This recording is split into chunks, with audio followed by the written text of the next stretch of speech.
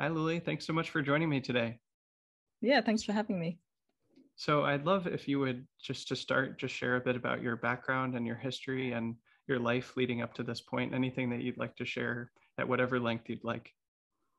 Yeah, so I've had quite an unusual background. I didn't go to school or university, and the reason for this is basically that I was brought up under a parenting philosophy called taking children seriously, and the idea for that is that so there's this philosopher called Karl Popper, and he had some ideas about like how knowledge works and like how learning works and how new things are discovered and stuff like that.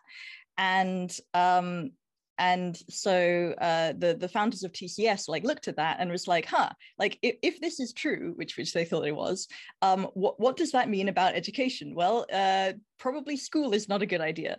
And so it also had various implications like being non-authoritarian. So like the basic idea is that knowledge is sort of like created when you are trying to solve problems, and so like when you're exploring the world and like trying to address your own problems rather than a thing where like an authority kind of like gives you the answer. Like even learning happens when you yourself are trying to solve problems, and like there might be like an authority trying to give you an answer, but usually this is more like harmful than it is helpful.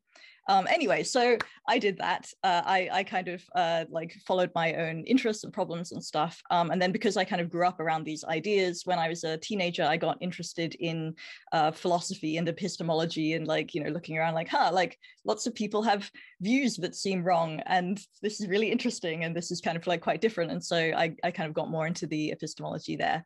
And yeah. Hmm. What did your parents tell you over the years about why they wanted to raise you with that educational philosophy? Um, it wasn't like a kind of thing where they would say like this is why we raised you. It was more like, well, because it's true, like because like obviously you should be able to do what you want as a little Lulie and follow your own interests. And like that, so that I guess there was like a conversation about school and that sort of thing, and like kind of there are pros and cons of school, mostly cons.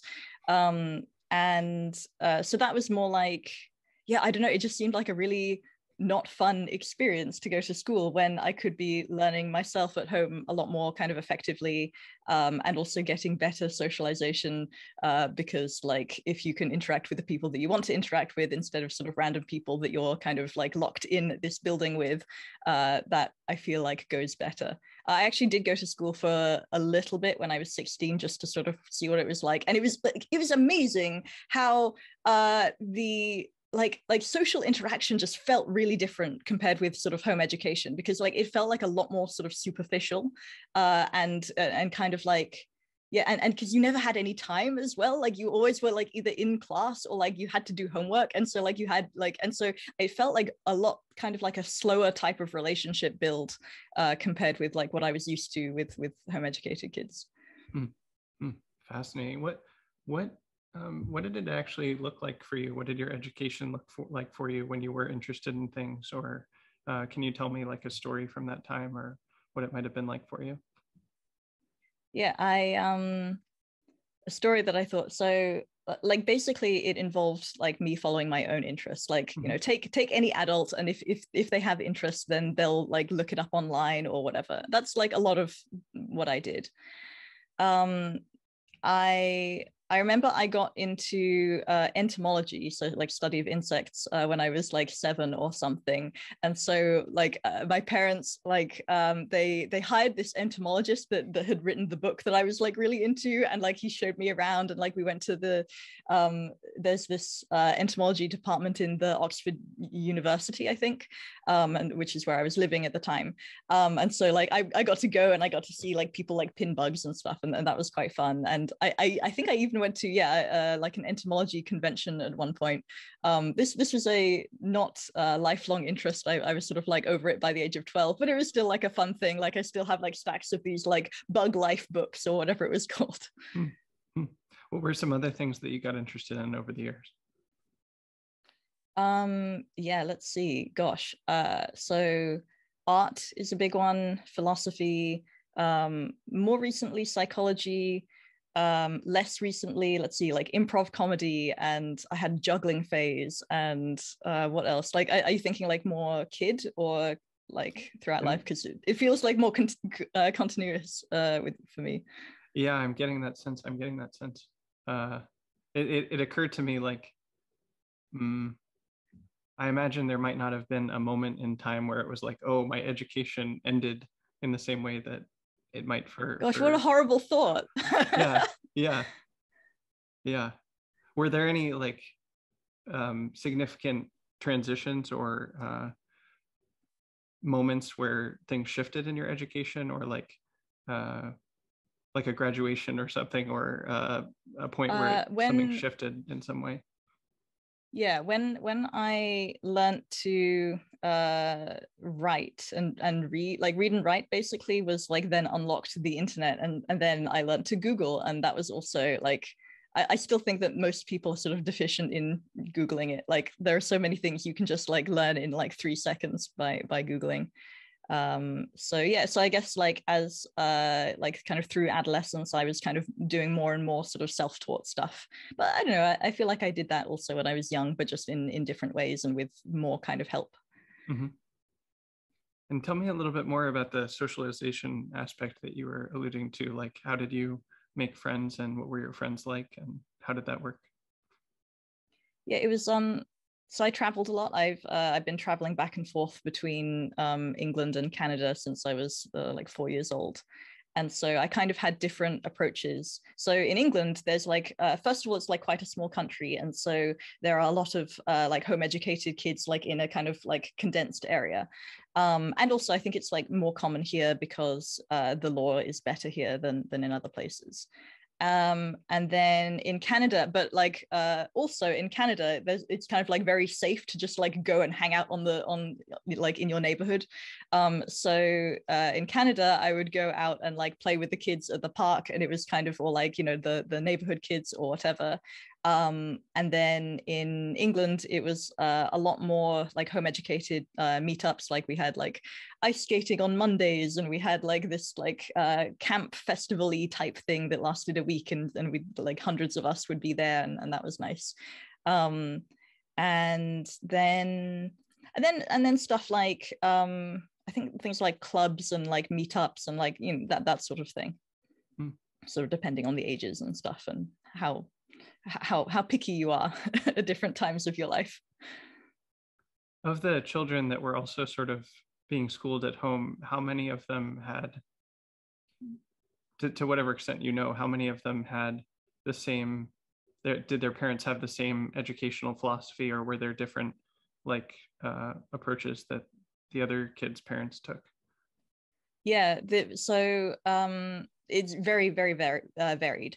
So like you get so mostly in England, as far as I know, it's kind of more like the hippie type. And then in America, I haven't had a lot of contact with them, but like the more kind of religious type. And then there's the kind of more like in the middle or like libertarian or something, which is closer to sort of what my family was. Um, yeah, so you kind of had all sorts, like you had the kind of the hot house kids that were like very strict and stuff. I would say there's also kind of like different levels of like actively like helping kids with the stuff they're interested in versus like letting them like play, you know, in the lawn or whatever. And incidentally, that's another thing. So the taking children seriously philosophy was this kind of niche, like a niche of a niche. And that was also a place that I met like other kids, because like there was only like a few of the families that we knew anyway, and so sometimes we travel around and like meet these different people who kind of had like taking children seriously leanings. What was it like for you being exposed to the kids that had different backgrounds, or their parents had different educational philosophies, versus the kids that had sort of similar approach to taking children seriously? So like my reaction to the parents, or No, well, your reaction to interacting with the kids and their parents and stuff like that. If there was anything that you remember of what that was like for you.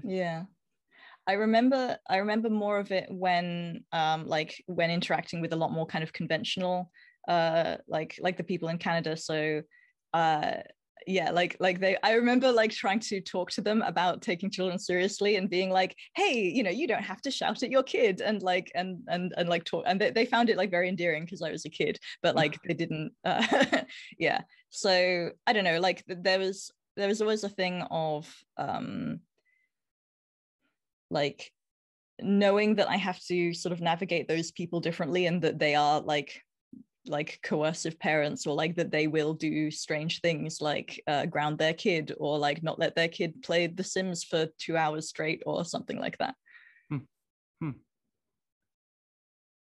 From what I can tell from hearing you talk about it, it seems like I'm hearing like two parts of this philosophy. Like one is that you learn from problem solving and being curious about your own interests, and then also maybe as a byproduct of that, that like you should let kids dive deep in their interests, and just if you're interested in bugs, then you help them with that, but or just like let them go their own way if they know how to Google things or how to read and write about it.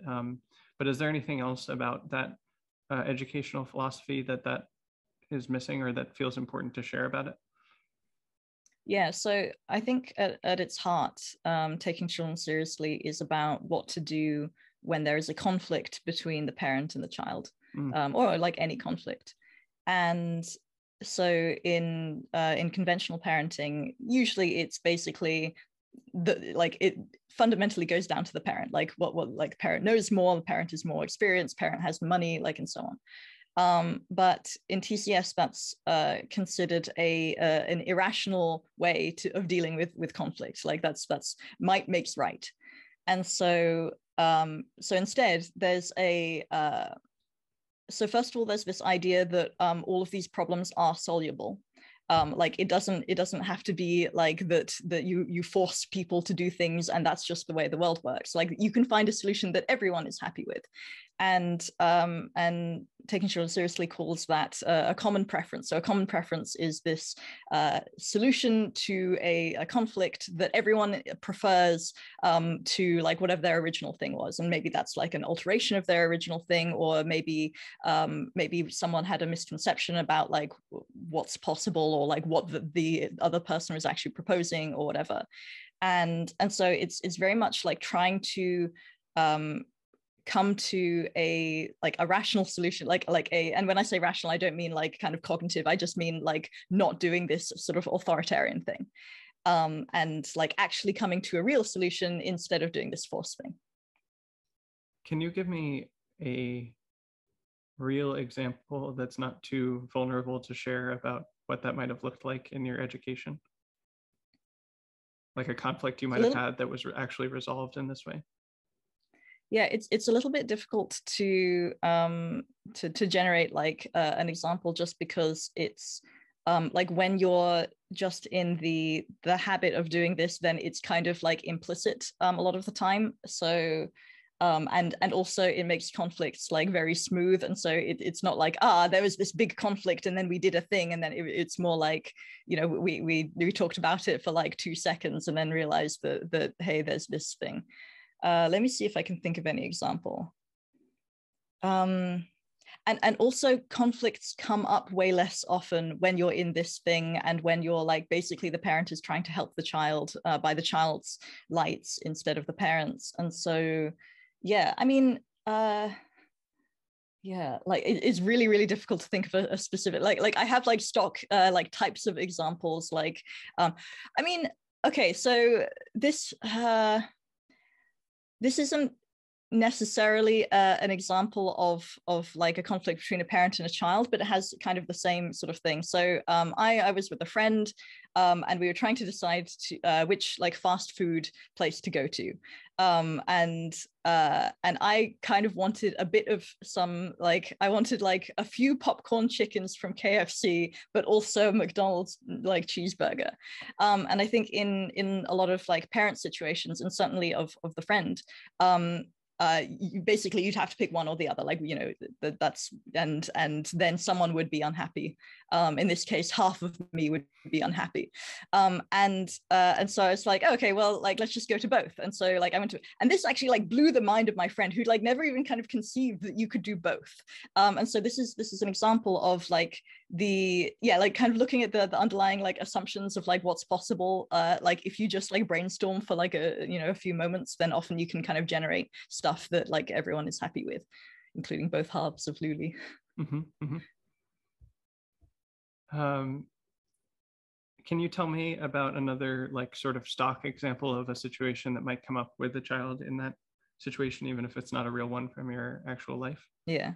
The typical like stock example is like one person wants like one fast food and one wants another. Mm-hmm. There's commonly problems of like parent needs to go and do something, can't leave the child at home, child doesn't really want to go. What do you do in that situation?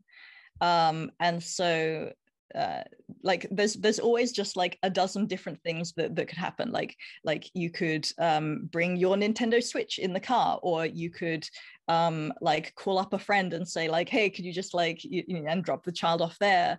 You could, I mean, like, yeah, you could just kind of like generate a bunch of these. And like I think what often happens in the kind of the conventional parenting is that you just kind of assume that it's this sort of this insoluble, like there's just going to be a fight, and like we have to like learn to compromise, and like, okay, like, you know, like come with me this time and then we'll get ice cream after, and it's not really a satisfying thing, and like no one really gets what they want because they still have this conflict.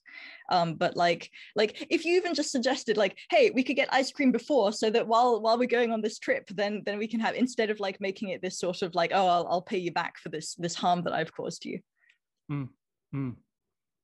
What do you see happening when you look at the conflicts of other people that aren't as steeped in this way of doing things?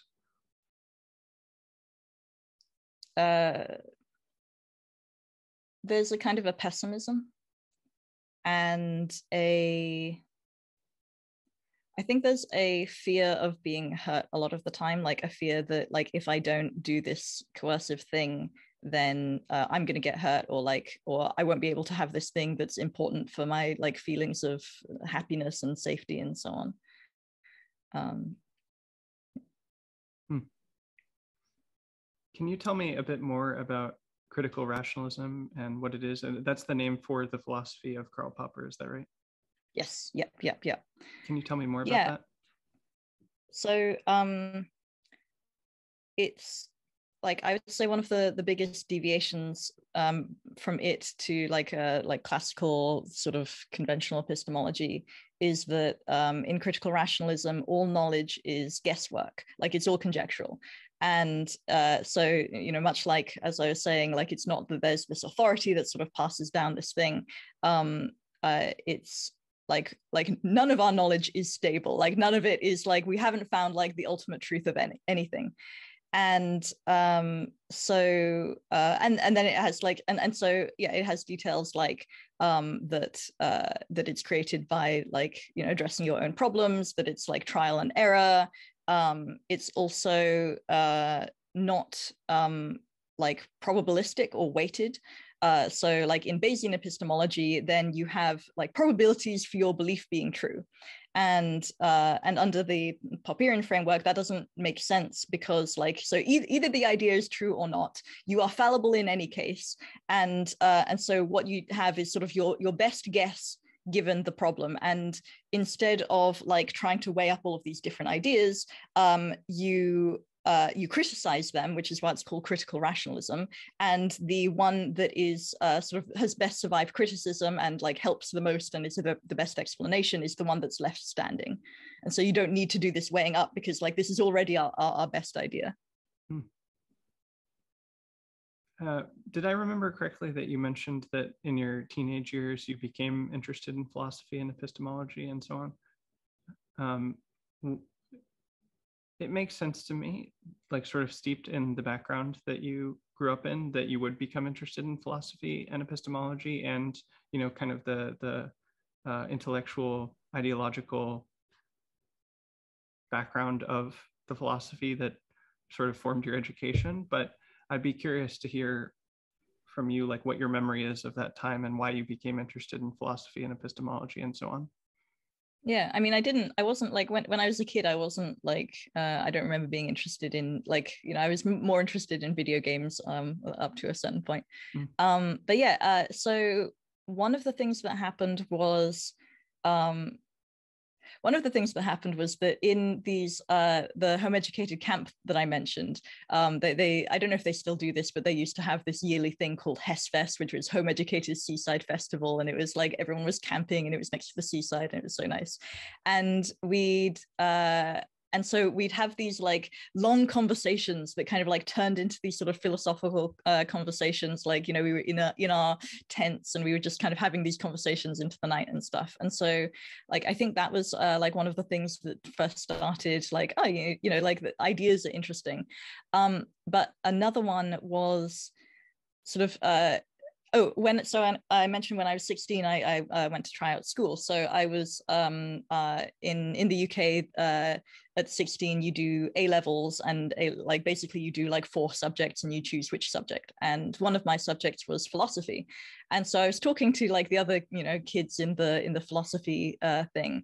And I found, and like I already kind of, yeah, I guess I already knew some stuff about epistemology, but like the thing that kind of got me like kind of sucked into it is that I found that there were all of these things that just like seemed like wrong ideas to me. Like I remember like having a conversation about I think I was just making some claim, and the other guy said, well, what's the foundation for your belief? I'm like, no, that's foundationalism. And then I was like, oh, this is like, and so it kind of got to be this sort of fun thing to like learn about the philosophies that like other people kind of had, and then like kind of go and see like what the Popperian criticisms of them are, and like then kind of like do this sort of like back and forth debating thing. Did you ever have like like I've run across the idea that sort of in your teenage years you have some kind of like rebellion or revolt against authority or something like that, and that's a common theme. Did you ever have anything like that? No, I think that was already baked in. Like, I don't think I ever took authority seriously. Fascinating. Yeah, because I think part like of maybe later in life, like because so for a while I got into Ayn Rand objectivism, and like although in certain ways that's explicitly anti-authority, I think there were sort of subtle things about like the way that like basically like Ayn Rand is a very sort of judgmental like character, and like a lot of the philosophy kind of has like bits of that. So like maybe you could say like at some point I was like, oh, I was getting like, but I don't know, I don't think that really counts. It's really interesting. It seems quite common that people have these rebellious stages, but it's not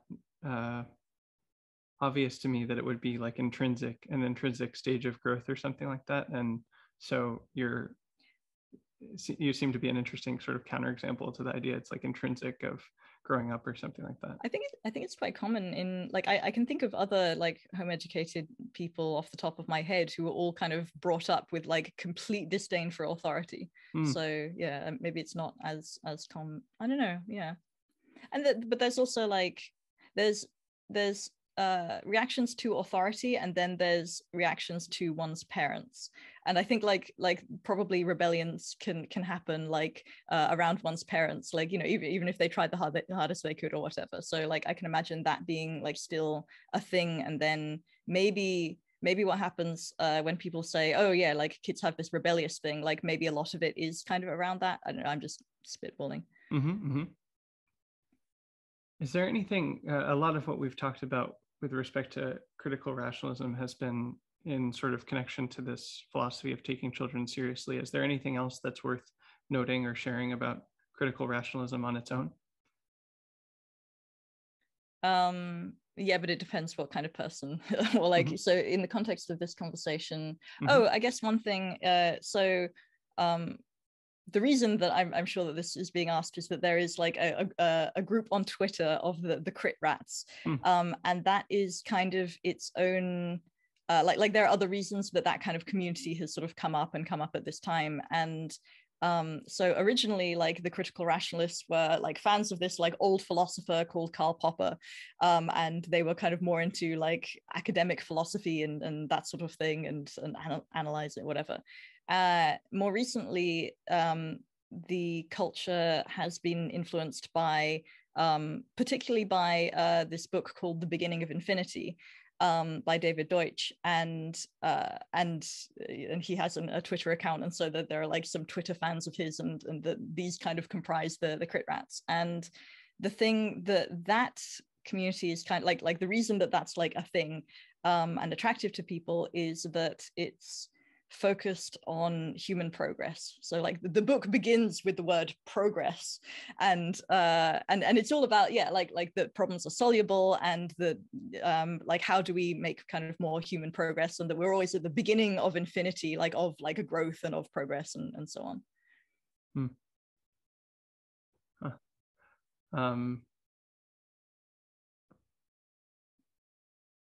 Trying to think, there's something in that intrigues me that I want to see if I can articulate.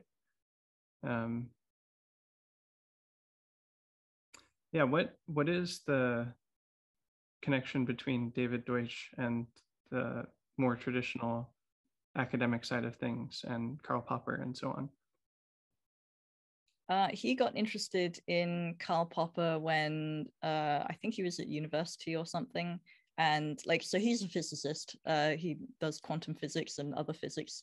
And I think like he got interested in philosophy because he realized that in order to do good physics, like he had to like have some kind of sensible sort of philosophy. And at first, I think he was into Russell, and then someone kind of put him on to Karl Popper, and then he got like taken with it. And it was actually that caused him to, oh yeah, so there's a link between taking children seriously and David Deutsch, which is that he realized that if you took Karl Popper seriously, then it implies these things about education. And so he was kind of interested in that. And then he and a couple of other co-founders started up taking children seriously as a kind of like applied thing to that. So and another thing about that, so the crit rats on Twitter, and especially me, like I am like very kind of psychology oriented, and like I'm very interested in like parenting and relationships, and like how to like human better and stuff. And but Karl Popper like avoided talking about like explicitly, like was trying to, because he saw the trap in like he was interested in like what is the logic of science and of scientific discovery, and like what actually happens, like what is actually possible to like how is it actually possible to have knowledge go from one to another and to be creative and stuff. And if you start talking about psychology, it's like very easy to get sort of subjective with it. And so he just kind of like avoided talking about psychology as much as he could. And then David Deutsch was interested in, like, he saw the implications for things like raising children. And so he started the ball rolling for that. And now I'm kind of like, yeah, and how do we apply it kind of more broadly to these things? How did you first come across David Deutsch? So because I kind of grew up in the sort of the TCS thing, I like he's kind of been around for a while. The whole time. When I was like very probably I was still like a toddler or something. Fascinating. Yeah, I want to ask as well about one of our shared interests is in these different like techniques, or what you might call psychotechnologies or methods of sort of working with one's own subjective experience and psychology. And can you just give me an overview of like which methods you've tried, and maybe how you got interested in that in the first place? Yeah, we might have to do a whole thing on this because this is a big topic. Yeah, how did it start? I think the first thing that I went to was the Landmark Forum, and that was in 2016. And that was that was very cool in its own way. Let's see. I mean, should I just like rattle them off, or like, yeah. So there's that. There's internal family systems. There's Alexander technique, but in particular the kind of the more mindfulness version of it, because like a lot of people think Alexander technique is about posture, but actually I think it's about like, you know, awareness and mindfulness and that sort of thing. Let's see what else. I have not done that much meditation. I've done like tiny bits of it, but I've done like a lot of things kind of adjacent to meditation, but I haven't kind of quite got into that yet. So that's like probably going to be a good thing for me to try at some point. Focusing. So there was landmark. The next like big thing for me was I went to the Center for Applied Rationality workshop. And they had a class on Gendlin focusing, well, their version of it, which is a little bit different, but yeah, basically. And that really helped kind of get in touch with like my feelings and my body and like the kind of the intuitive like way of like thinking and being in the world. So that was like a very big one. And then let's see. Belief reporting, which was this leverage workshop. I think I don't know if they still do those, but that's still one that I use a lot. What else? I don't know, probably a lot more. Like I have a list of them somewhere. Mm. And which are the ones that you're sort of actively using the most? You said you still use belief reporting, and what are the other ones that you use currently?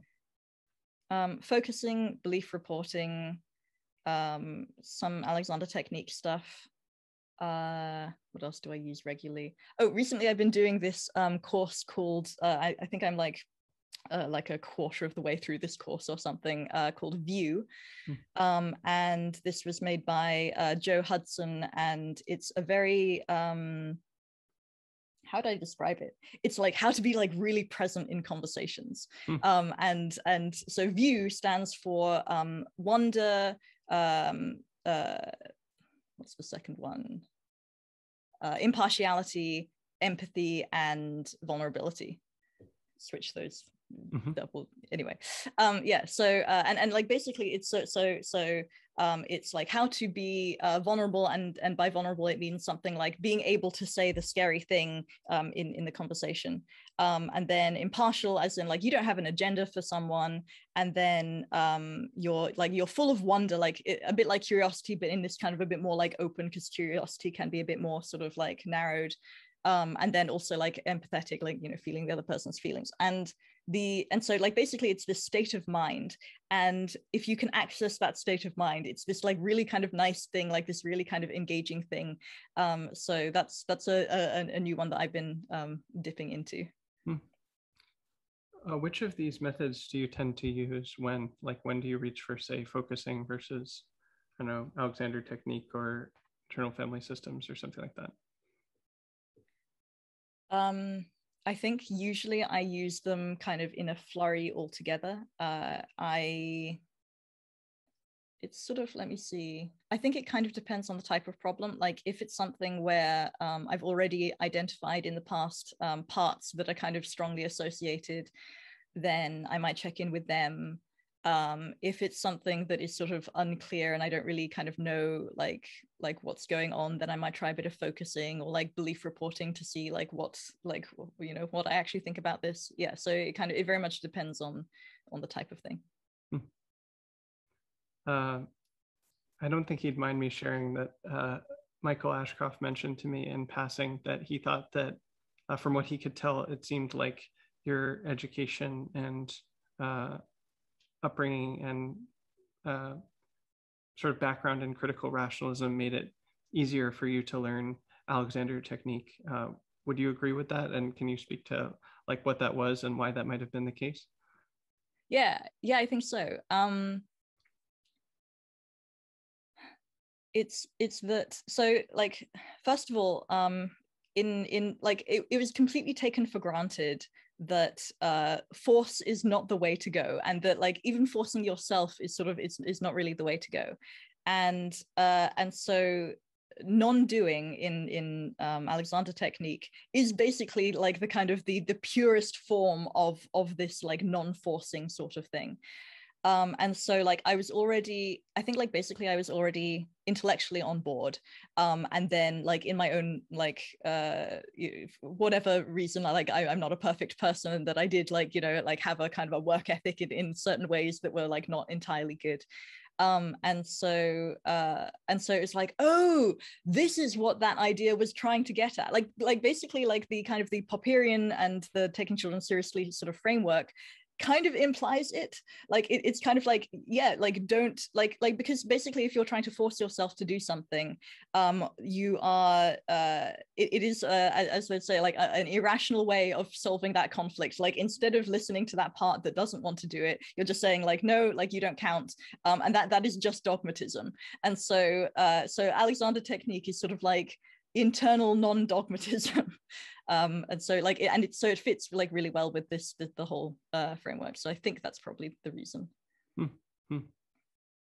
And what is your experience of doing Alexander technique been like? I'm still very new at it, I would say.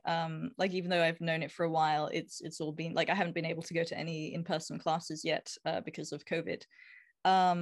But yeah, like what was my experience? So I actually first started learning it just by reading Michael Ashcroft's threads. Like he has like a bunch of threads and then some example exercises. So I was like, okay, I'll do these. Shout out to Rival Voices who got me to to go through this. And so I did so there's this non-doing exercise where you lie down on the floor, and the thing is just like notice any doing and then like release it, like just non-do. And it was like this kind of like amazing experience. Like I kind of like had this kind of first of all like deep relaxation, and then I got kind of energy, and then I found myself non-doing, like getting up and kind of moving around and like really enjoying that. And I think like one of the reasons that it was so impactful for me is that like I was always this kind of like nerdy geeky kid and like shy kid and whatever, and I always felt like a little bit kind of awkward like in certain social situations. Like, you know, it was okay if I was interacting based on shared interests, but like I always kind of had that like that thing where I was like, I want to be this like charismatic and like this kind of like feeling free and like feeling, you know, in myself and whatever, but like I kind of didn't have that for whatever reason. And I found that Alexander technique like was the key to that thing that I'd always been seeking, the kind of, yeah, the like the expandedness and the sort of the freeness and all of that. So it was just immediately obvious that this was sort of the thing for me. And then also on the kind of the intellectual level, I think like Alexander technique is not just expanded awareness in space, but also expanded awareness like in idea space. And so like, you know, when we're doing and when we're kind of like you know, trying to get things done and stuff, we're actually cutting off different options and different ideas and different connections that you could make. And like the thing that I'm interested in is like, how do you like learn and grow knowledge and like discover things that have never been discovered before, and like go anywhere that you want to in your mind and have this kind of very free sort of thing. And so like it seems like also the answer to that. So it's like this double whammy of very good.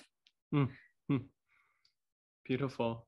Would you mind speaking as well to your experience of doing internal family systems? Yeah, what can I say about that? I noticed that, so I'd heard of IFS for a while because it was sort of in the waters around like CFAR and Twitter and stuff. And so I kind of knew the basic idea that the mind was divided up into parts and then something.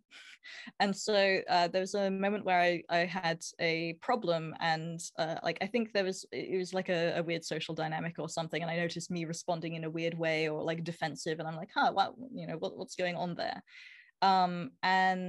And then I kind of did like basically like a journaling, and like I noticed like, I have one part of me that wants this thing, but another part that doesn't want that part to do that thing and is actually saying, no part, go away. And I'm like, that's not very nice. Also, that's interesting.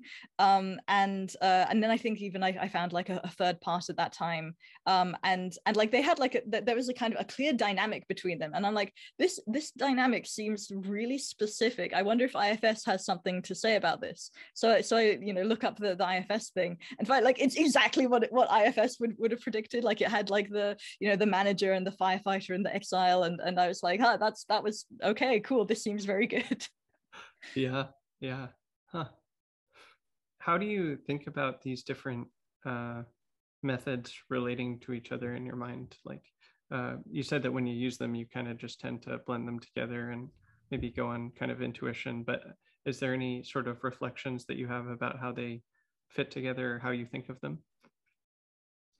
Yeah, like, so I'll do things like I'll use like so I have IFS kind of in the back of my mind, kind of looking out for these different parts and the like, and kind of having guesses about like what kind of role those different parts might be taking. And then in order to actually kind of hear what they're saying, often I'll use focusing and sometimes belief reporting to kind of like okay, that I can feel like that part is dissatisfied with something, what's actually going on there. And then I'll like consult the felt sense and kind of do a bit of like the resonating and all of that. Then yeah, what else? And then depends on the situation. So if I'm doing like public speaking, then Alexander technique is sort of more relevant. If I'm or like recording a YouTube video, for introspection, yeah, that kind of thing. Can you tell me about your interests and history with art? Yeah. So immediately, like when you said history with art, so like basically I've been interested in art from a very young age. And the first memory I have of actually like doing art was that I was sat at this like small child's desk, and I have, and I think it's markers or something. I think it might have been something like, there was like this Tony the Tiger, like Frosties, Frosted Flakes in America. Like I think that it came with like some pens or so. I remember that there being that box there, and so like I was drawing on the paper, and I was like, this is fun. And then I look over to the wall, and I was like, that is mighty inviting. And so I start drawing on the wall, and it's like the most fun thing ever. And then basically like after a couple of years, that wall has now been like covered in like drawings from like absolutely everyone who goes through the house. I think it's been painted over now, which is sad. But yeah, like that was and that was my room at the time, and so it was this sort of like, I don't know, I have really fond memories of that. So that's how it started. Then I was a teenager and drew anime, and then I like got into realism and other stuff. It strikes me that that's like the perfect example of the kind of thing that like in a traditional parenting philosophy you'd be like, no, you can't draw on the walls, those are sacred and hallowed in their bland wallpaper nature. And then yeah, that would become I so thought like this is what it was destined for, I feel. Yeah. And I assume it your became parents just like let way. you do that. I think they joined. Yeah, they joined. Yeah. Oh, that's fascinating. Definitely a better way to do it. I love it. Yeah. What is your, so I know that you have like currently like multiple sort of art facing social media accounts on like Twitter and DeviantArt and stuff like that. Like what are your current interests with art, and what currently are you exploring with art? One of the reasons that I'm so into art, and like this I feel like this sounds like a kind of a post hoc rationalization, but I feel like it's really true of art is like really epistemological. It's like it's really connected to, so like in order to do good art you have to understand like perspective maps and like the physics of light and like muscles and like bones and like and all of these different sorts of things and design, and like you have to like wear a lot of different hats. And so it's kind of a way to be endlessly curious about the world, like because I'm interested in art, like I can just like look at stuff and like it's interesting and I'm like learning about it. I'm thinking like, how would I draw that, and like how is the light working, and like and so you can like get better at art just by like looking at stuff, and that is just like such a wonderful feeling to sort of never be bored. So that's kind of like a general thing. Oh, and then also like learning art, I love it because when like basically that kind of feedback, so you can draw something and you can see like the mistakes you've made, like just you can see them right there on the page, and then you do another drawing and you can see your knowledge like change from one page to the other at a glance. And I love that about it. Yeah, recently so I've been on a rather long art hiatus. I've only recently like just gotten back into it. I'm also interested because it's a place where I can learn how to learn faster, and like there are techniques in art that like help you get to like a realistic sort of thing like way faster than like the normal techniques that are taught. And so I'm interested in like, why doesn't everyone use these, and like how come there are different like art communities that have like different like techniques and stuff like that.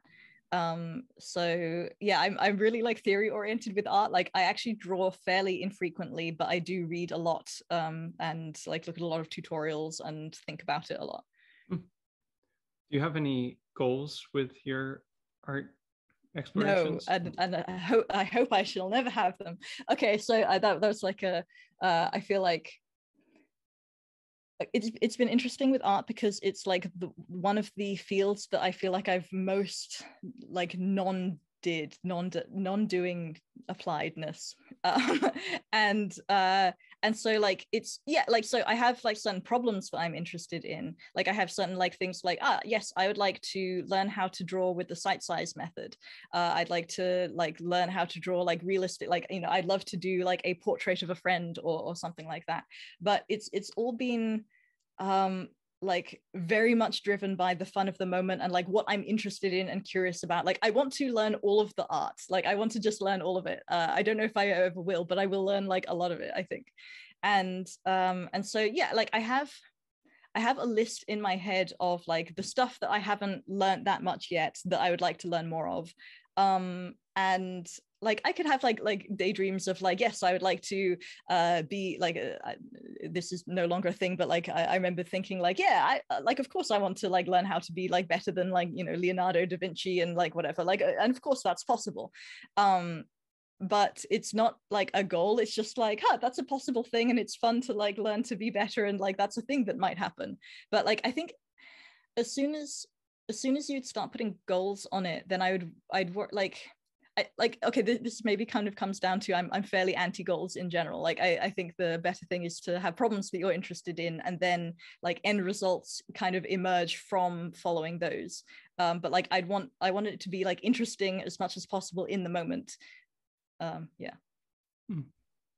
Can you say more about that generally, about the philosophy towards goals? Like what is it about goals that doesn't work or that you don't like or would criticize?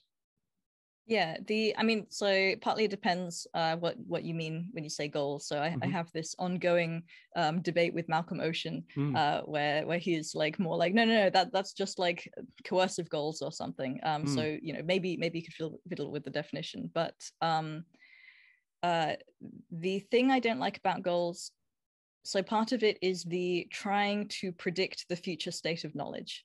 So you're like you think like this will be a good result, but like the more you have like this fixed result that you're trying to get to, then the less you can sort of discover newer, better results like along the way. And then also like if there's any creativity involved in getting to that result, like if it's just like a like a to-do list thing, like where that if you do this then you will get that, then fine, like that's just. But if there's any opportunity for like, oh, I need to create a new thing or like or something like that, then I don't know, goals like become like I don't know if meaningless or coercive, like one or the other, because like you want to kind of see where the creativity actually takes you. So my philosophy is problems rather than goals. Is there a time where you held a goal yourself and that didn't go well or something like that? Like where you're in your own experience, goals sort of constrained you in the way that you're describing? Yeah, I mean, I feel like this kind of happened, like, yeah.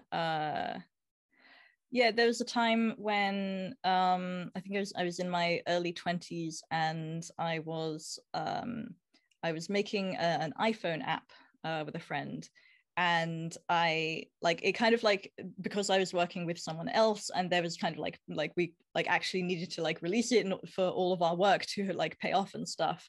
And there was a kind of a way that I was approaching that was very like, I have to do this, and if I don't do this that would be bad, and so like this is the thing that I have to do. And so so I feel like that was a kind of an example of one of these. And what happened there with that app, like when you were holding that attitude?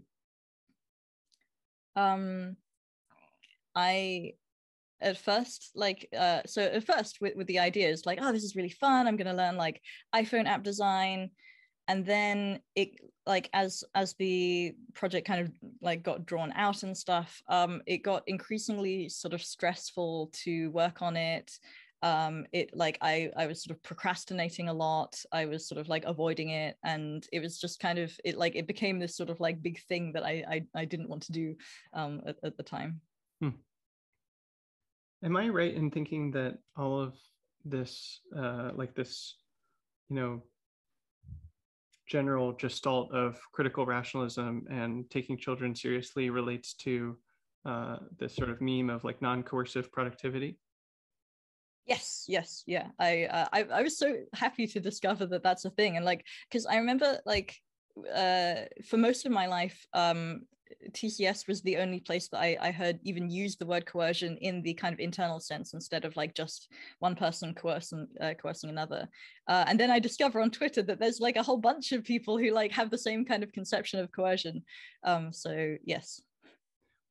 Can you, assuming that I had never heard of non-coercive productivity, which is, you know, counterfactual, but could you just describe what that is and how you understand it?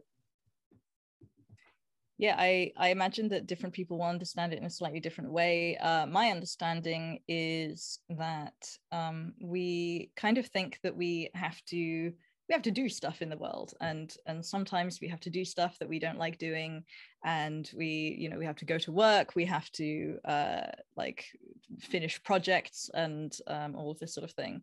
And then it turns out that all of this is baloney, and actually if you follow your own fun, your own interests, then you end up doing like more stuff or better stuff, or at least like you have a better time with life, and it's actually fine. Like you don't then like suffer and have like lose your job necessarily or whatever. Like some people quit their job and do something that they like more, but it's sort of it is not necessary. Like suffering is not inevitable. Suffering, like you don't need to kind of be like, oh well, I guess this is a part of my life where I have to suffer. Like there are other ways of doing it that can avoid that. What would you tell someone who's interested in being less coercive to themselves and others, but maybe doesn't have this background, or this is a totally new idea for, like, what would you tell them to help them get started? If I had to give them 3 letters, I would say IFS.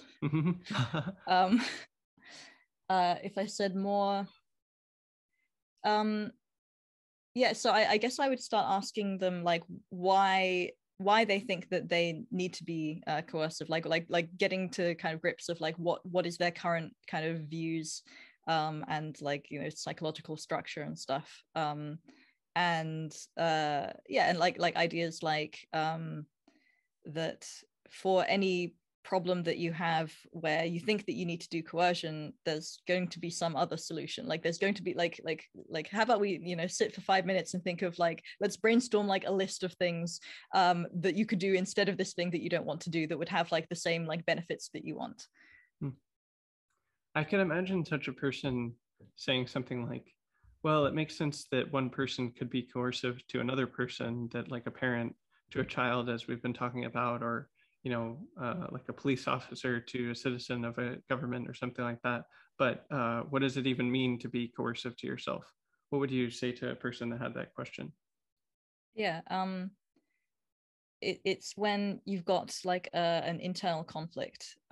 So yeah, in IFS we talk about like there are different parts of you that want different things, or that quite often there are conflicts between your explicit view of what to do, like, yes, I should do this and this is the rational thing to do, and then your feelings like, yeah, but I really don't want to do it.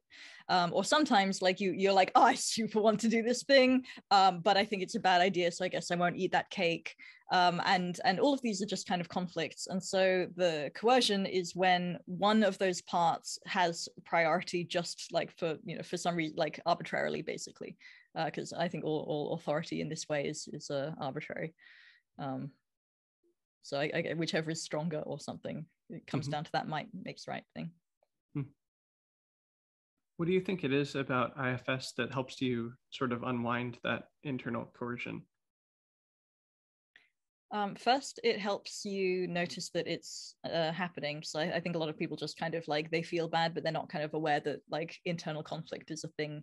Then it allows you to find out what those parts actually like want and think. And quite often in this situation, like the reason, so whenever you have a conflict, there is a lack of knowledge in some way. So like one or both of the parties is wrong, usually both, quite like sometimes one of them, sometimes one of them doesn't have the information that the other one has. And so in IFS, you can do this sort of all internally. Like basically you've got one part of your mind that isn't really like talking to another part, and so they you can kind of pull out like more of the ideas and have them kind of talk to each other so that you can like try and get a solution. It's really interesting to me at this point in the conversation how these different fields or methods have a number of overlapping like assumptions or results or like methods or things like that. Like like critical rationalism is like a philosophy or an epistemology, and then there's like a pedagogy built on that, and then IFS is like a psychotherapeutic technology, and like non-coercive productivity, that's the people that I see talking about that are maybe interested in knowledge work and doing better at their jobs and very practical things. And it's just interesting to me that there's sort of such a big overlap in the kind of findings or methods or approaches that these seemingly disparate fields take. Yeah, I guess it's like truth converges, and so like when we're all trying to find like how to do things better, then we get overlapping results. Fascinating. Now, recently, you and I did a call recently, and it was so funny. It was a really funny moment. You asked me, we were just getting to know each other, and you asked me, what do you value and care about? And I would love for you to answer the same question. What do you value and care about? A lot of the stuff that we've been talking about, actually. Like the thing that I've always kind of explicitly thought, like, yes, this is the thing I care about, is the growth of knowledge and progress. And like I don't like the idea of running into problems that then like either destroy us or get us stuck in stasis for eternity. And so yeah, like this is why I'm interested in epistemology. It's that like problems will come up, and I want to like create like not just like solutions to those, but also like new things. Like I still want a flying car. I can't drive, but I'm sure that at some point like I won't even need to be able to. So that's one thing. And then I think more like specifically in terms of my interests and my interest in sort of psychology and everything, I see people like suffering, and I suffer, and people getting stuck, and I get stuck, and I'm really interested in like how do we be more kind of like unleashed humans in the world. And like I feel, because like we all have the potential like to create great things and to like be very vibrant and like have the vibrancy that we used to have as kids. Like we could all do that, So how do we make that actually happen? Because like I think we've discovered loads of things about how to do that. Like there's things in like, you know, meditation and all of these different like psychotechnologies and stuff, and they're quite like they're still quite niche, and it's sort of a thing that I would have thought that like everyone would be interested in, at least to some extent, like having a nice life and stuff. So that seems good to me. Let's do that thing. So you're interested in like progress generally, and then also like the reduction of suffering, you'd say? Yeah, elimination if possible. Mm-hmm. Yes, great.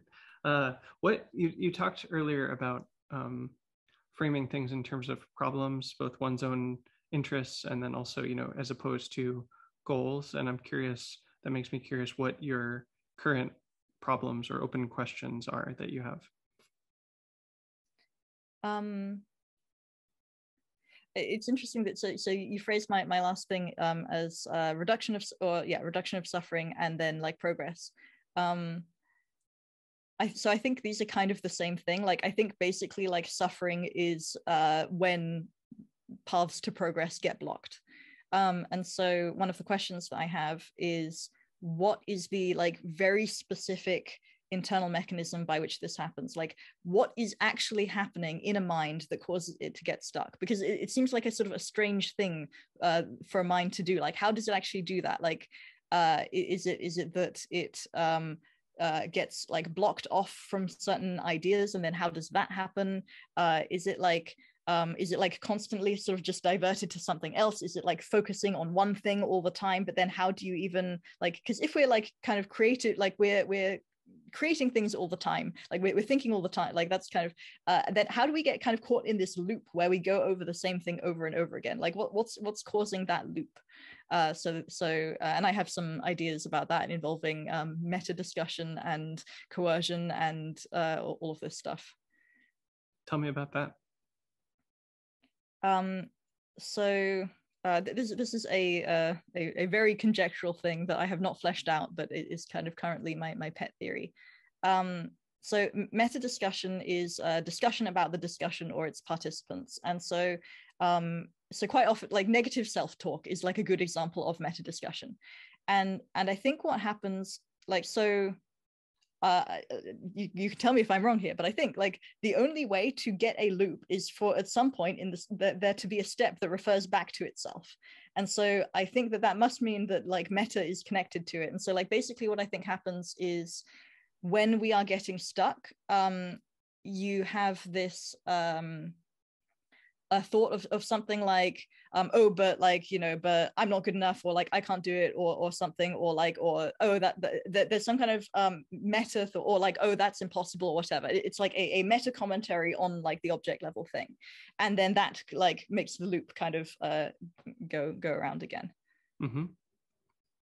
It reminds me of one of the teachings from my teacher Soryu, of like he would talk about, and this is the way that he would articulate a much older teaching. It wasn't unique to him, but it's sort of where I came across it. Of he would talk about, well, to take a step back, sometimes people will parody meditators or Buddhists or something like that as like being against thinking, like, oh, thinking is bad. Or similarly, maybe more broadly against like spiritual people of like, oh, self is bad, ego is bad, or something like that. And like in my experience, it's not quite either of those things. It's not that thinking is bad or that self is bad, but then it's like, well, why would that come up even as a parody, as a thing that people would say about meditators or Buddhists or spiritual people or something like that? And the way he would talk about it is, oh, it's the fundamental problem is attachment to concept of self. So it's three parts. There's self, concept, and attachment. So it's not just the thinking or just the selfing that's the problem, but it's the attachment to the concept of self. And you know, I would notice that in my own experience of like, you know, for a time in my meditation practice, I was trying to learn how to stop thinking, how to cut off thinking, and it would be much harder to cut off a thought of like, oh, I'm a good person, or oh, I'm a bad person, or even like I want to do this or something, as opposed to a thought like it's raining outside. Like if I had the thought it's raining outside, I could cut that off, no problem, because that's not a thought about self, but it just, the shape of a concept about self is much easier to get attached to, or conversely, like harder to let go of. Yeah, this is really interesting because it fits in with a thought that I had about meditation and what's happening. I was listening to a Sam Harris podcast, and he was talking about this thing of like kind of like the non-thinking, and that's kind of the state that you want to get to. And but the way that that he was describing, like he was describing like, you know, the kinds of thoughts that go like basically the negative self-talk.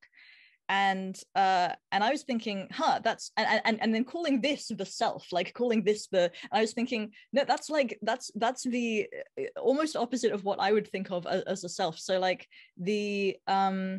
I think like what happens in those situations is that instead of like being in flow and thinking about the content, and like if you're rock climbing, like, you know, kind of being just like being the rock climbing and like doing this sort of inexplicit sort of processing there, or like working on a problem, and sort of like then it kind of comes to you or whatever, like being in flow, you are like commenting on it, and you're saying, like this is, you should be doing this better, and you should whatever, and all of this stuff is not like actually the kind of like what like humans I think fundamentally are. Like that's just like a kind of a layer on top.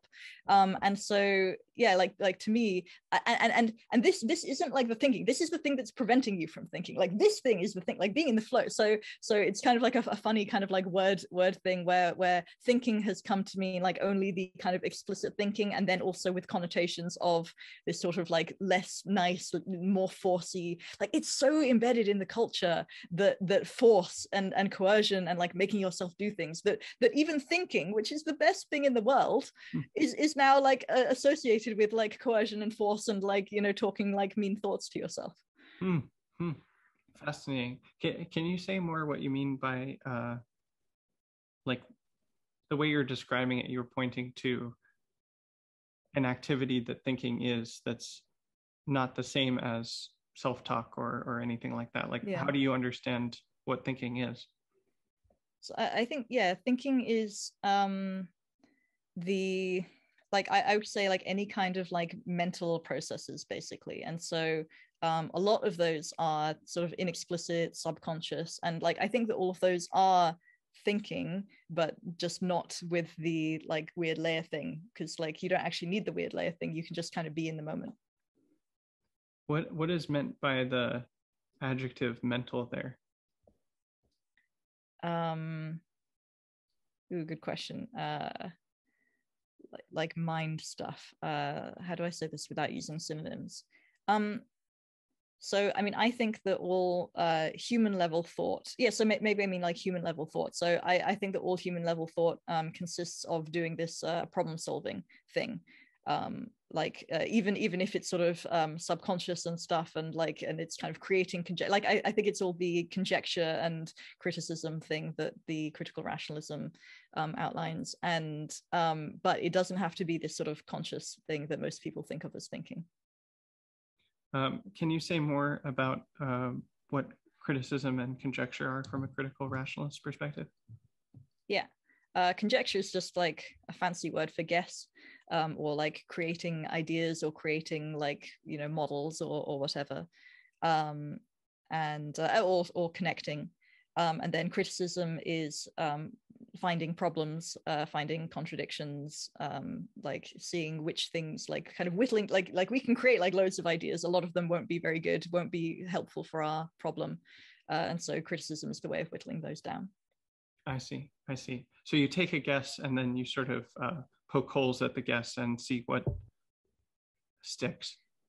Yeah, if you especially if you have more than one guess to try and address the same problem. Like if you've only got one guess, then the thing to do is to guess more stuff, because like otherwise it's your best guess, and like having no guess is worse than having a guess a lot of the time. So you make many guesses and then you sort of poke holes at them, see what sticks, and then that forms a better theory or understanding of what's happening in a given aspect of experience.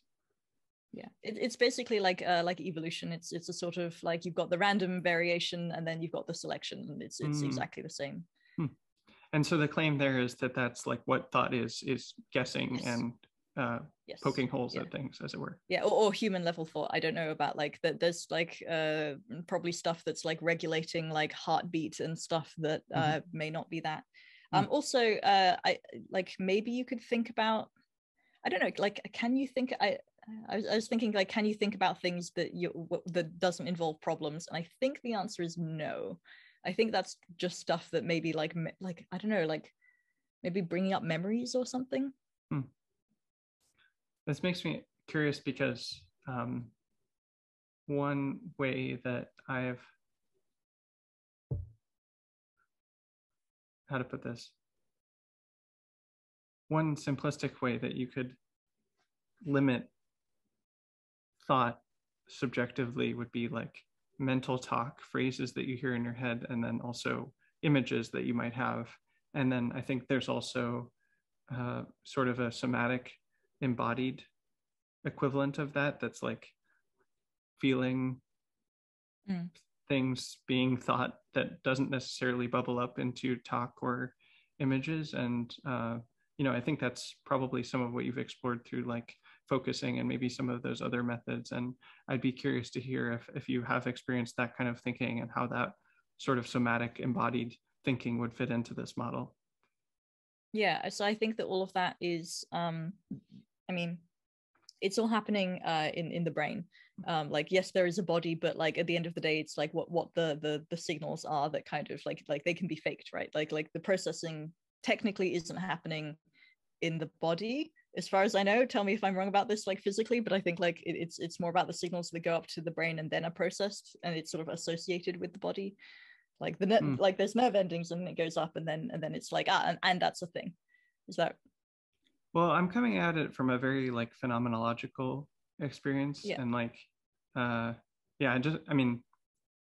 just from that side of it, like I will experience having a thought in my stomach or in my chest or in my neck or something like that. And so I don't know what it is on a sort of material or neurological basis, but it seems to be located in the body. Yeah. It seems to be.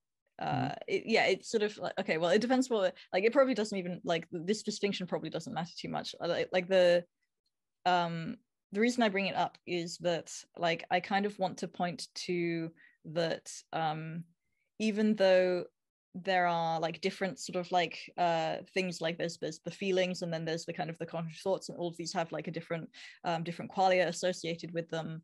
I think that it's more on a, like, it's on a higher level that like close to the metal. I think it's all this kind of conjecture and refutation thing. Like, I think it's all this like problem solving thing, and then you've got like various different types of that that like help you think in different ways. And like probably like I mean, like, another thing is that this is also kind of getting close to like what we know about like how like consciousness and how like the human computer works. Like I could imagine that possibly like feelings and stuff is related to how like memory is stored or something like that. And so like so there could be sort of stuff that is something like that. I'm not sure like how known that is, but just in terms of like all of these, I guess like what I mean by mental content is like there is something there that is like a model or an idea or corresponding to something, and it can be updated. Like it can be changed, it can like better correspond to the world or better correspond to like what you like or whatever. And so yeah, so like that's kind of what I mean by mental content. Yeah, I think I'm going to be kind of watching my subjective mental content, both the talk and images, but also especially I think the feelings in my body, and sort of be aware of whether or not they have this shape of conjecture and refutation, and see if that's what they seem to be shaped like even with these somatic thoughts, like there is discernible content to it that I could sort of for lack of a better term, inspect and see like, oh, is this really shaped like conjecture and refutation, or does it seem to have a different shape? Yeah, I wonder whether it's like at which levels it's sort of noticeably like that. So like when you're like working on a science problem, then it feels like a lot more kind of obviously like that. And then when you're doing more kind of like focusing and stuff, then it feels like, because it's a lot less explicit. I know, actually focusing is like maybe a good example of like how you can do this with feelings. It's like, is like, what is this feeling? Is it this? No, it's not quite this. And so yeah, maybe that's a bad example. But I wonder like whether you can find that at all levels, or whether there are some like levels of doing like something else with it. I would guess you could find it all levels, but I don't know. Let me know how it goes. Did I understand you correctly just there to be stating that in your experience of focusing, it does have the shape of conjecture and refutation? Yeah, I mean, like the whole like resonate, like if we just look at what the steps are. So what's it was like step whatever. It's so you find the felt sense, and then you give it a handle. And so that giving it a handle, like that's always a process of like trying to find like a thing that fits it, and then you're kind of checking it against it. And so you've got the handle step, which is the conjecture step, and then you've got the resonating step, which is the criticism step. And yeah. That's really interesting. Yeah, I think just putting this model next to my own lived experiences it's a really interesting way to look at things. So that's part of why I ask. And I guess actually part of what I'm reflecting on in the background, some of the thinking that's happening in the background is like looking at my own lived experience of, say, one of these conversations, or even this conversation now, of like, I've done a lot of reflecting recently on like the process through which I ask questions in these conversations. And a lot of it, especially, well, there's sort of how to put it, mental discursive process that happens before the interview, where I'm like preparing a list of questions and I sort of order them. But then in the moment when I'm speaking with someone, and certainly in this conversation, I'll notice that I'm like drawn to something and curious about something. And that often happens before I'm able to clearly articulate what the question is or what the curiosity is. And sometimes actually, most recently, like I've really been attuned to the way in which my ability to articulate it lags my self-understanding about what the curiosity is. So often I sort of like stumble over my words and like say things like not very fluidly, in a sort of stumbling manner, even though I'm like clear, oh, this is my question. It may not come out clear yet in words or in a way that's quite as crisp as I might like it. Yeah, all of that is very relatable. Yeah.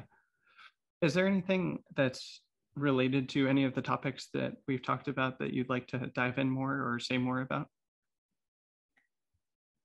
I'm curious about like what got you interested in like asking these questions, and especially about the critical rationalism stuff, because like I feel like in this conversation we've made more connections to critical rationalism and like we've kind of bridged like post rationalism and critical rationalism sort of more than I've seen in other conversations. And yeah, so like like what got you interested in like asking about critical rationalism and stuff? Before I answer that, can you say, just for anyone listening, what post-rationalism is, and like why you would say that what you just said, that it's more that we've gotten deeper into it here?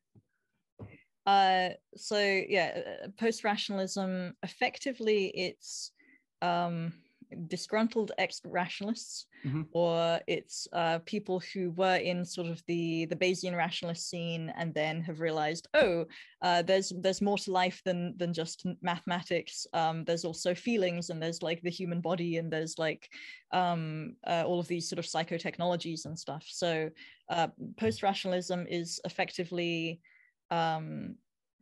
people who are kind of, this is how I think like different people define it in different ways, but I think it's basically it's like the rationalist adjacent people who are interested in psychology and introspection and feeling and maybe also the more woo end of things. Right. That's part of why I ask as well, because I think it's fair to describe me as rationalist adjacent or even post adjacent, but I've never identified as a rationalist or even as a post-rationalist. I'm certainly interested in all of the things you just mentioned, but it's not like in my own self-concept. I also I was never, so I mean I was always like a critical rationalist, which is kind of, it's actually closer to post-rationalist than the kind of the Bayesian rationalist. And so like I was never quite that, but like now one of my Twitter accounts is being accused of being a post-rationalist, and so like, and I think it's kind of a social circle anyway, so. And that's Meta Lulie that's being accused of being post-rationalist. Yeah. Which fair enough. That's interesting. Someone recently, it's funny that you use the verb accused, because someone recently described my blog as being like a rationalist take on meditation and other topics, and I was like, ooh, I felt accused by that. Like, ooh, maybe I need to change things up here. No, it's kind of a joke, not really a joke, maybe a joke. Yeah, so I will skip dancing around this question and actually answer it. Why am I interested? Well, one, I think I'm always interested in people and where people come from and what their own background is. And, you know, just hearing you talk about your background, it really occurred to me, well, one, how different it was from my own education and my own educational background, and just how precious it is that you would be raised that way. And certainly there were lovely and beautiful things about my own childhood, but you know, I wasn't exposed to the environment that you were, and it was just quite different. So I wanted to hear more about that, and it seemed like this philosophy is really intrinsic to the way that you've grown up and the way that you've lived your life. And just if only from a personal perspective of like wanting to get to know you better, both as a person and also someone that's like had a different background than I have, which I guess is coming to just a general curiosity about life and different ideas. And yeah, I think I'm also interested in, well, I'm interested in a lot of the same philosophical questions that you are, and have been interested in them for some time, but haven't really known much about Karl Popper or critical rationalism, or like I haven't read David Deutsch's books or anything and don't know much about him. So like an interest in the overall related questions, but an ignorance about the specific topics or schools of thought. And then also I'd say, you know, I've been interested in productivity for some time, and certainly it seemed like at a certain point, someone even asked this question a while ago, if they were like, hey, like people started talking about non-coercive productivity, but like, where did that even come from? And people mentioned a few different sources. And I remember taking children seriously coming up at that point in time. And so I guess I'm curious about that and how that's influenced productivity. And I think productivity is quite fascinating. I've been interested in it for such a long time. And I realize that it can look kind of boring and dull to people, but it's like such an interesting topic to me. And on a lot of levels, just both like functionally that there are things that I want to get done, but also just in terms of what it shows about how people work and like what a life well lived is. And so I've been interested in non-coercive productivity from that angle, and just kind of curious historically about where these ideas come from, and also how to implement them. I think it's still sort of emerging what it actually looks like to act and learn and play and try things in a non-coercive way. Like, I don't think that knowledge is well distributed, even just for me. Like, I don't think I fully have that. I think I have it to some extent, but not fully. And yeah, I think those are some of the reasons I was curious about those topics. Yeah, especially for adults. Like, I think that the children sort of naturally, like, you know, they're naturally like, you know, making things and doing like, and like creating a thing overnight, and it's like, wow, you did all of that in one night. And then somehow something happens and we lose that. Yeah, but it can be recovered, I think. Yeah It reminds me of that Picasso quote of like, all children are artists, and then the problem is to remain an artist as you grow.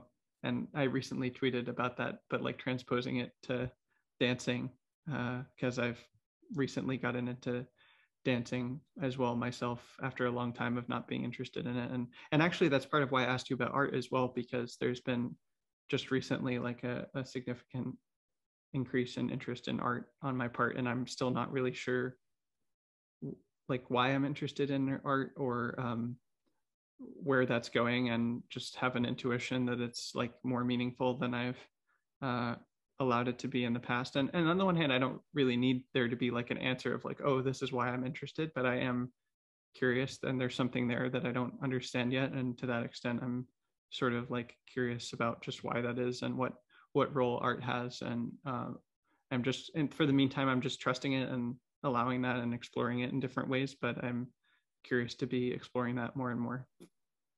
Yeah, I'm very curious, like what kind of answers you come to. Like, do you have any, like what kind of guesses do you have about why it's interesting to you now?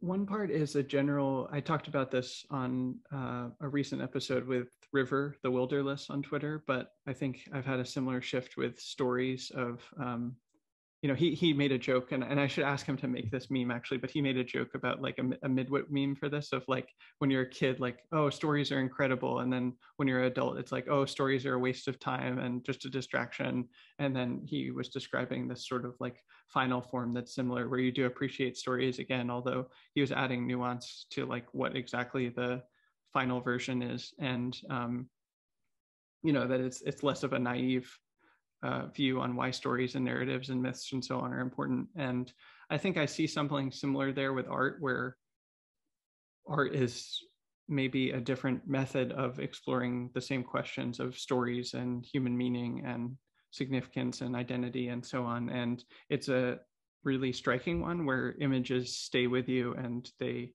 come back and to you again and again. And I think really good stories implant images in your mind. And yeah, I think some of it has had to do as well with being exposed to like what's called in meditation circles like imaginal practice, or Robert Bea's like soul making dharma, of noticing that there are images and that those have a real impact on the way that we perceive ourselves or behave in the world, and that you can kind of use those intentionally to create meaning in your life. And so I'm sort of interested in that. Oh, and super how cool.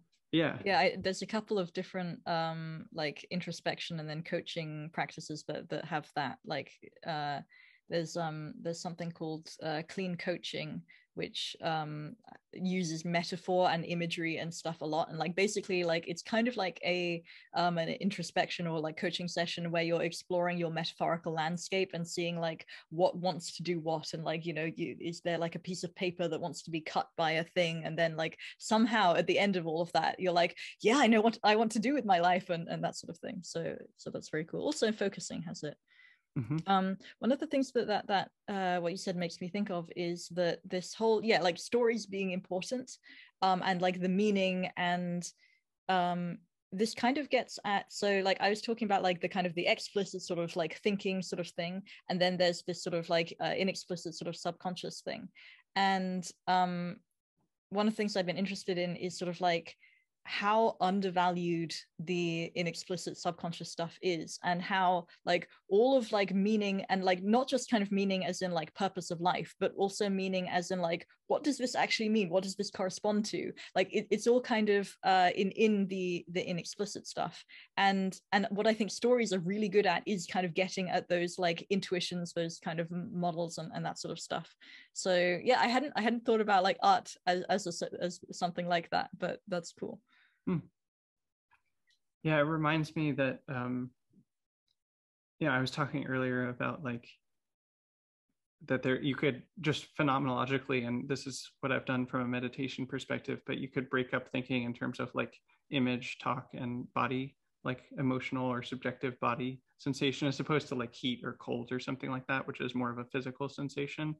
And at least in my experience of it, like mental talk is maybe, you might say, the most legible, where it's like, oh, I am thinking about Lulie and I wonder how Lulie is doing today, kind of thing. And then somatic content is like the least legible, where it's like, oh, there's this like thing around my stomach and I'm not sure what it means. But then conversely, like it seems like there's the most meaning or content or impact or importance in the body sensations, and then the least in like, I wonder how Lulie is doing today, like mental talk, like that has some significance, but it's like 8 words of content, whereas like the meaning in their body is incredibly meaningful if you can unfold it. And images, I think, are sort of in between that, where they're like partly legible and then partly impactful, like kind of a mean between the two. What do you think causes that? Like, I have a guess, but I want to hear what your guess is. Well,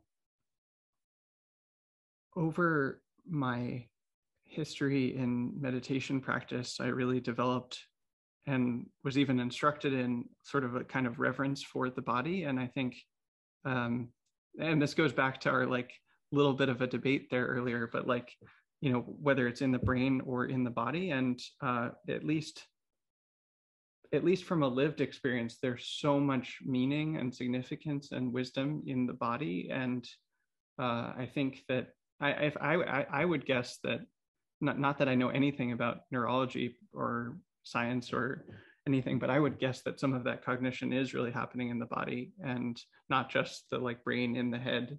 And, you know, that's just a guess, but I think that the body is doing a lot more than we tend to think it is. And that there's a lot of information and knowledge and even wisdom there. And the more we can access that, the better. And the images and talk are both sort of up here, and they're operating on a different level. And there's like value to that as well, because those both have maybe even for like communication and transfer or transmission of knowledge. Like, it's hard for me to transfer the meaning of like a feeling around my stomach, for example, to you. I have to use these words, but I think in terms of like depth of meaning and significance, the body really has the trump card there. Yeah, this is slightly related to my like, so in the kind of the subconscious and stuff, like, so I guess the way I think about it is like the more like, you know, talk and stuff, then it's sort of like a smaller slice of like life or content or whatever. And so when it comes to like subconscious stuff, or like the body introspection stuff, like whatever, like, you know, if we're dividing it up into two instead of three, which we might do, but that's like where all of the context lives. And so like all of the meaning and like all of the connection and like the significance, as in this is related to that and related to this and not related to that except in this way, and so on. And so like the smaller you kind of get to, the less kind of rich it is, and the less kind of like all connected. And so, and also I imagine that's like where all of the connections happen as well. So like you connect it to different ideas, and it's like and so also it's where the creativity happens. And so like, and so that also kind of has this like bubbling kind of thing of like richness. And like if you stop being creative, then I think you kind of become a vegetable as well, because you can't even, like, you know, even me speaking right now is a kind of a creative act. And so yeah, so that's why whatever the question was, that's the answer for me.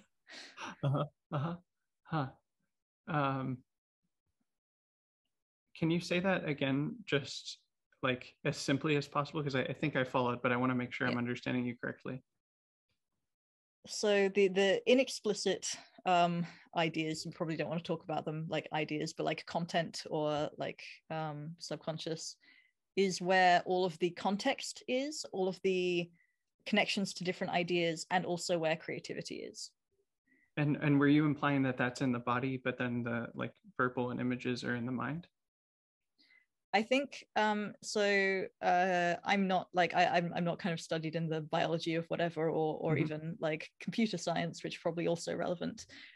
My current guess is that the brain uses the body, like the brain needs some kind of like sensory organs and stuff to do whatever the thing is that it's doing, and then it probably like lives in the brain and like, but like probably needs to have some connection to some sensory thing.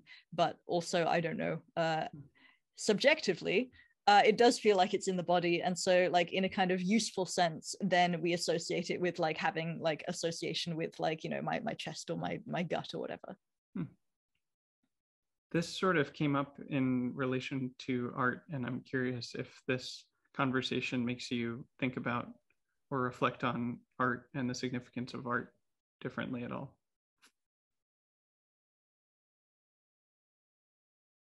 I've been recently getting more into the types of art that I never used to get into. So like I always was this kind of very like analytical realist kind of artist.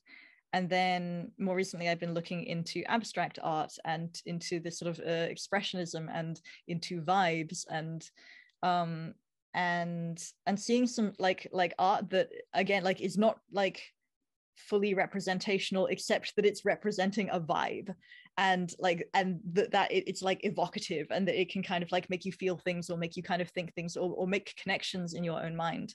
So okay, I feel like that's a connection, but like I don't have the explicit words for why. Mm-hmm. For me, it's making me think that like art is a vehicle to both understanding myself better and also maybe even to expressing myself better. Like I am very curious about ways that I can use art in my creative projects and or even create art that works for my creative projects, and that it's both like a way to understand myself better as I am and also to express myself better to others. And for looking at art or for making art yourself? Looking would be for understanding myself better, and then making would be for expressing, although maybe also making it would help me understand myself better as well. But I was thinking more along the lines of like noticing what I like or what I don't like, or what I'm drawn to and why. And but even the process of making art myself would be something that could do the same process of like what I'm drawn to creating or how I create it or that kind of thing.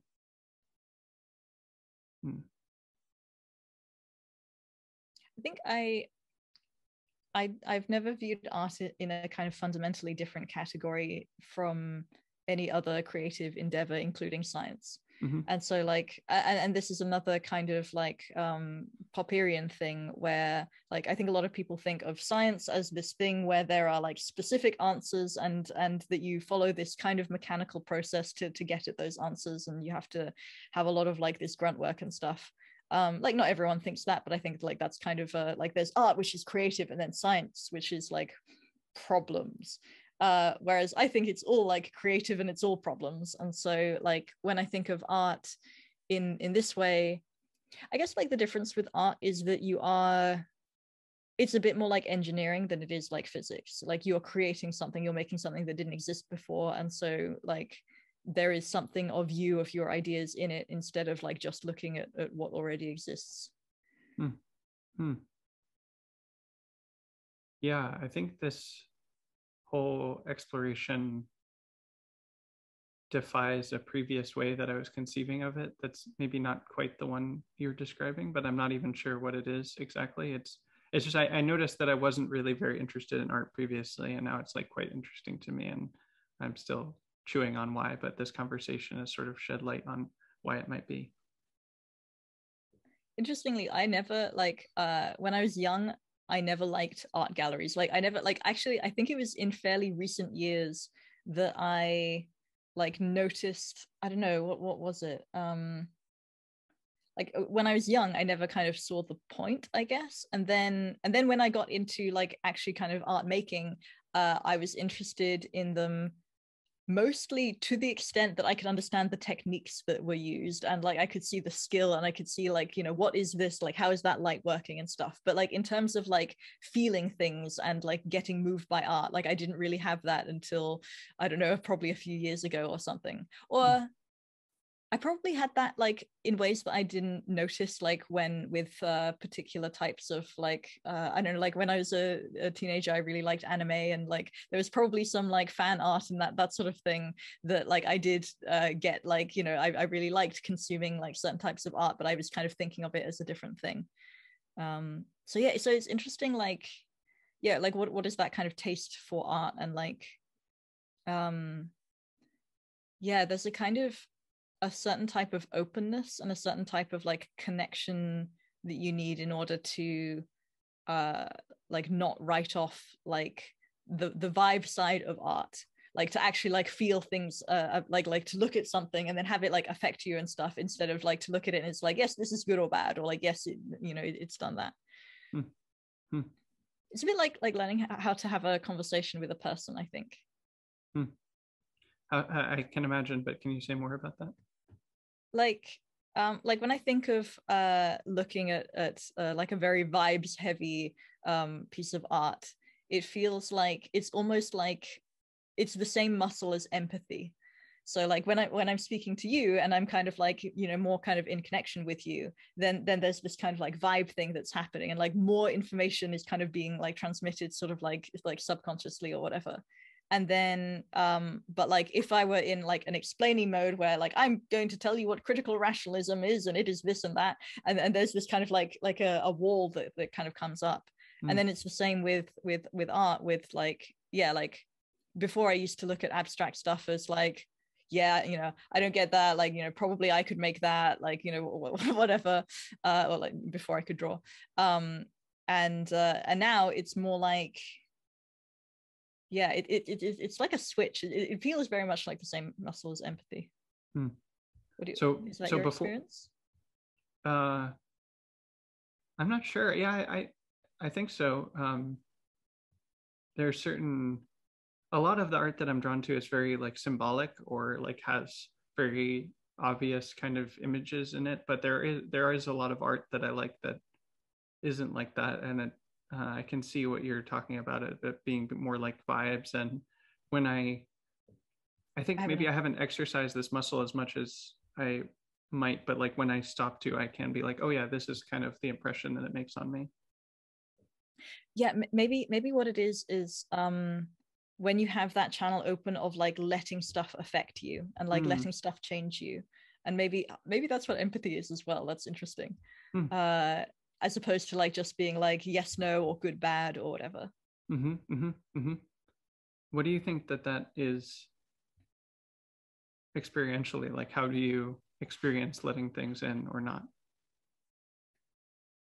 um it's definitely more kind of like on the like bodily physical level. I don't know whether that's just because I'm now like very practiced in focusing, and like whether, like, I think before if I did do the letting open, at least subjectively I would have felt like kind of like glitter in my head or something, and now I feel like kind of glitter sort of throughout. Hmm. um there's a kind of, yeah, there's an excitement, there's a kind of like almost like kind of creative energy, a sort of like a wonder, like, you know, where is this going to go next? Hmm. Hmm. So there's this isn't exactly what you're saying literally in words, but I got a sense from hearing you talk about it of like you're keeping your awareness open, you're feeling your body, and there's kind of a mental attitude of curiosity and wonder and interest. Yeah.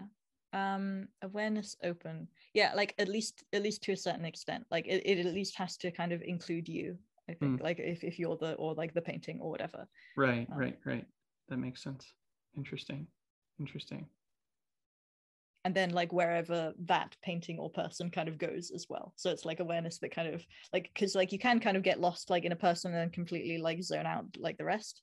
And so like I don't, but I think it's something, I wonder if it's like awareness flexibility or something, like if someone indicates like, yeah, and then this thing exists, then like being available to go there. Hmm. Hmm.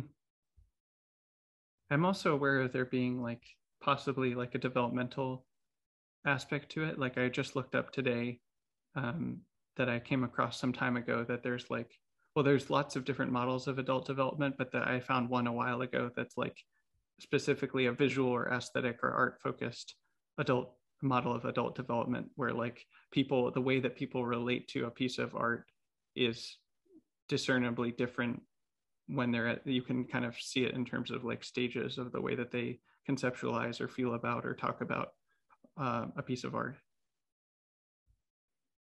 But it can happen at different ages, or Yeah, I have to do more research on it, but like, yeah, that it would happen at different stages of development, different ages. And I think in general with adult development, it's like not necessarily tied to specific ages. And in fact, there's like no necessity that someone go through all of the stages, but that someone could progress through them and mm.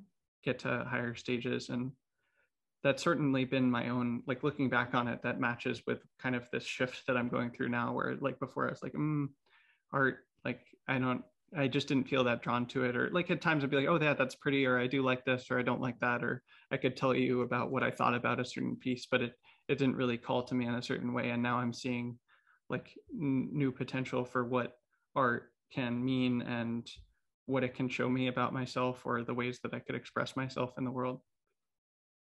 Yeah, I'm somewhat skeptical of like developmental stages, just because I think you can often like learn things at different times, and then it's kind of more about like what you're interested in, like to which thing you're kind of going to get into.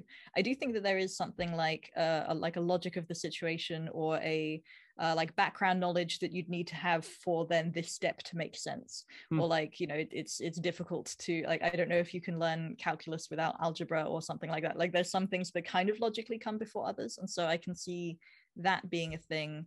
But in general, I know in general, like my intuition around people is that they are like, you know, very wildly different, and that they can learn like different things at different times, and then it all depends on like what they're interested in. And the kind of the idea of stages is sort of like more based in like the framework of you know, like at school you learn this and then you learn that, and that just doesn't like need to be the case. So yeah, maybe. But like I think like if you think of stages as more like what makes sense to come one after the other, or like at what point in your life does this thing become relevant, then yeah, I'd be on board with that. Interesting. Huh.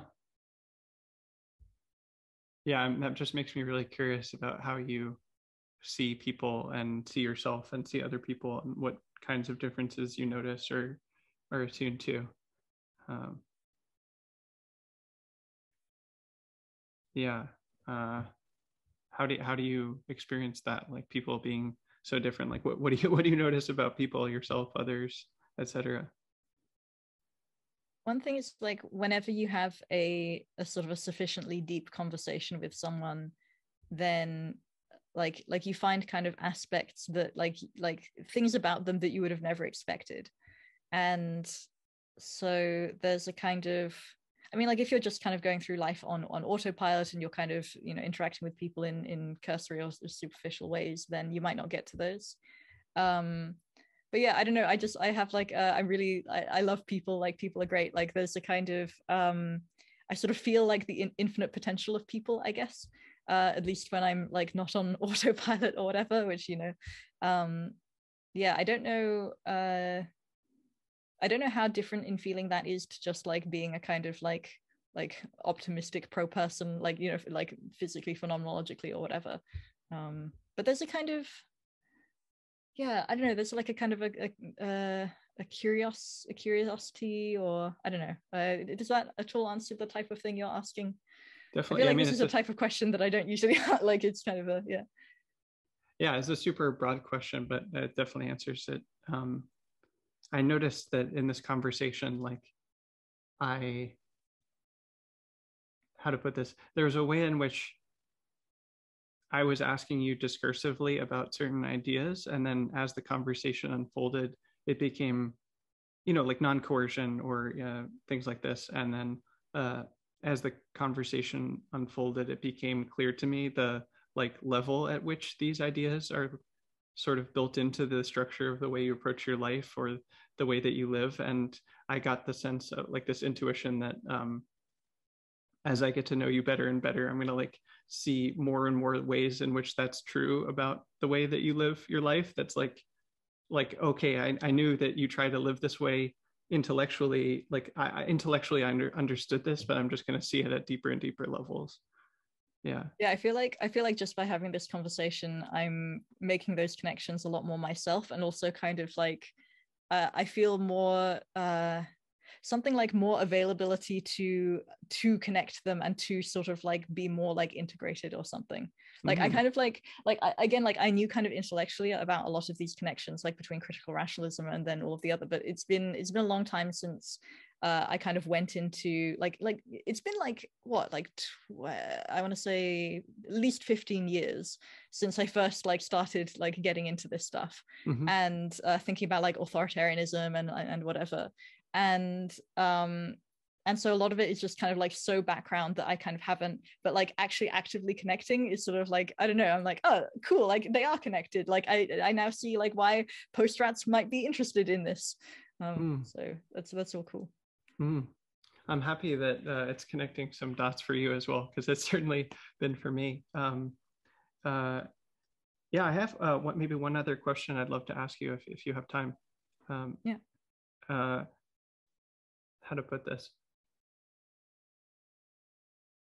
Yeah, I've noticed, well, I'm curious about what your approach is to your online presence of like, you know, I know you have a lot of different accounts online and you're on Twitter and you have a YouTube channel and stuff like that. And I'm curious how your online presence, your blog, your Twitter, your YouTube channel relates to, or how you think of it in relation to your own explorations and curiosities and attempts to solve the problems that you're interested in.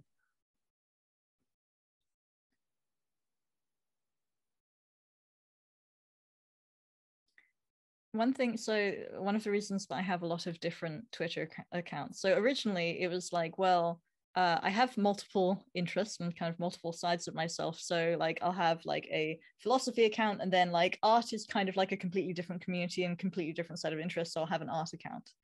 And then at some point I wanted to post in a kind of more sort of free way, and like try like posting more like silly things and stuff about, I think there was probably like stuff about video games originally, and so I made this meta Lulie account where I could just shit post, and then that kind of took like that slowly took on a life of its own. Like I didn't kind of publicize it initially, at least, and then I started thinking like, oh yeah, but that tweet is related to my main account, and so I'll just like retweet that, and then kind of now there's a lot more, and now like that itself has been quite interesting because it's allowed me to kind of explore a different like side of myself or a different part or whatever,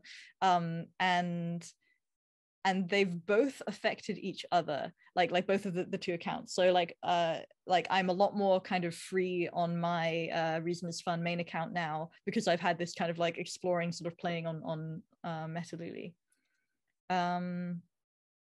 What was the original question? It was like quite broad, and so I'm trying to think what to say about that. Just how do your online accounts, both on Twitter and YouTube and your blog, relate to your explorations and interests? Yeah, so there's a kind of a way that I use different Twitter accounts to kind of explore different like parts of personality and like different ways of being. Like I kind of learned to be like, I think probably my focusing improved by doing this Meta Lulie stuff where I was like gut posting, and I was like kind of like trying on this like typing things without thinking, like non-doing typing and that sort of stuff. Mm-hmm. And so that has been really cool as a kind of like it's its own psychotechnology. Like I don't know why more people don't have alts. Like alts are great. Mm-hmm. And then everything else, like I don't know, trying to find like-minded people, community, trying to like share ideas, like trying to get things clear in my own mind, that kind of thing. When we spoke recently, I mentioned that I got the sense that we both, you know, you had asked me what I value and care about, and I had asked you this, and I got the sense that we both really value something like, if there's something that we learn about and we've mastered to some extent or done sufficient research on, that we really value like putting our work out there so that other people can benefit from the work that we've already done. Does that describe your experience? Yeah, I really like finding some important but explained badly or too technical or something like bit of knowledge that's out there, and then like finding a way to make that accessible for people. So I don't always succeed at like, you know, not having critical rationalist jargon in my tweets, but I try to make things sort of understandable for people, and I really like like passing down stuff and like making it easier for the next person. Like you know, it took me this amount of time in order to like learn this, but actually if I just known this in the beginning, I could have like sidestepped all of that. Yeah, I think that really, yeah, again, this is just sort of an intuition or a hunch, but I've just had the sense from this conversation and our previous conversations of almost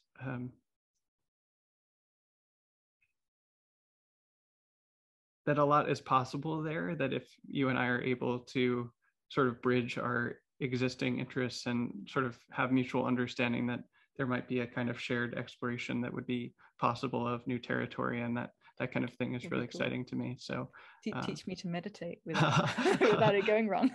Oh boy, yeah. Well, we can definitely talk more about that. Yeah, but I really appreciate you taking the time to answer my questions at such length, and from that perspective of what I was just sharing, like really feel like there's a lot more shared context and mutual understanding here. So I really appreciate you taking the time. Yeah, this has been awesome. Yeah, I've had a lot of fun. Well, thank you so much, Lulie. Yeah, thank you.